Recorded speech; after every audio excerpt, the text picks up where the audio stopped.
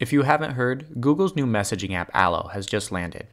We're not going to be talking about whether or not you should switch to Allo from WhatsApp, Hangouts, or even Facebook Messenger, but instead we're going to show you what Allo has to offer and how to use the new app. Once you've downloaded the app, the setup process is fairly easy. Allo is tied to your smartphone's phone number, so there's no need to sign up for an account. Just verify your number, set your name, and add a picture if you want.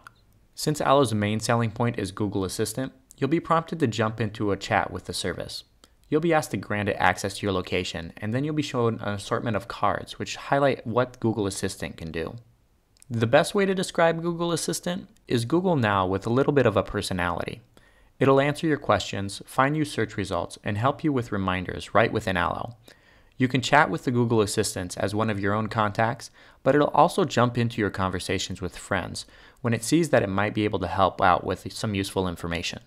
And if you want to make sure Google does jump into your conversations, you can always mention @Google, and the assistant will jump in and try its best to figure out what you want. To message any of your friends, tap the message icon and you'll see the list of contacts in your phone that have phone numbers associated with them. If you send a message to a contact that doesn't have Allo installed, they will receive a text message prompting them to install the new app. But they'll also be able to reply to that message via SMS, and you will be able to see those replies within Allo. At its most basic level, Allo is pretty much like any other messaging app that's currently available. You can send messages and photo, and there are also a dozen or more static or animated sticker packs which were created specifically for the app. Even if you're not into the new Google Assistant, Allo is a solid messaging app for those looking for an alternative to what's already available.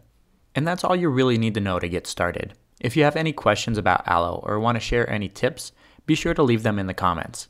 Thanks for watching, and we'll catch you in the next one.